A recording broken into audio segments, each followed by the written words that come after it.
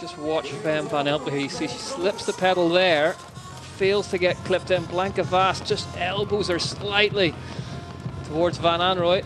Out front, it was all Pieterse. Yeah, you can see from the start there that she was quite a way back, but there was still open ground, so she was able to move up quite quickly. And Puck went straight to the front of the race, and she wanted to control this race. She wanted to take it on as she has done in other races. And she wasn't concerned about who was on her wheel. Now, Fem had made it back up at this point onto Peter's wheel, and this was the point where she was watching and she was seeing what other people were doing. Yeah, the two of them disappeared out towards the front. There was different angles of attack. Puck staying on the bike until the very end, having it on clip. Van Empel just watching the whole time, watching her rival, working out what was working for and what wasn't. That one most definitely wasn't. Front end went on Pieterse, allowing Fem van Empel to escape.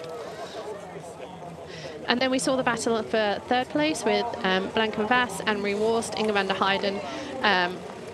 Vas, yeah, everybody was making mistakes in this race because the conditions were changing because of the sun and the way that the barriers work and create shade on the icy conditions.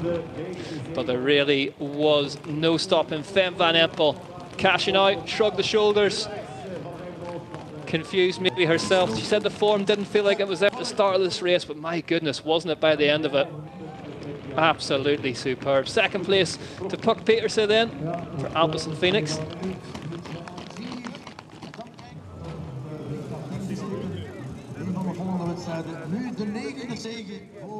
Fem van Empel looking confused as to where everyone else was there at the finish. Such was her margin of victory.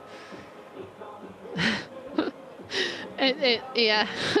The Fem shrug is now a recognised celebration. I mean, she said, as she said in English as well, that her focus just wasn't there. And she said to her coach, like, I don't feel it. I don't understand why I'm not feeling it. And but during the race, suddenly something changed, and maybe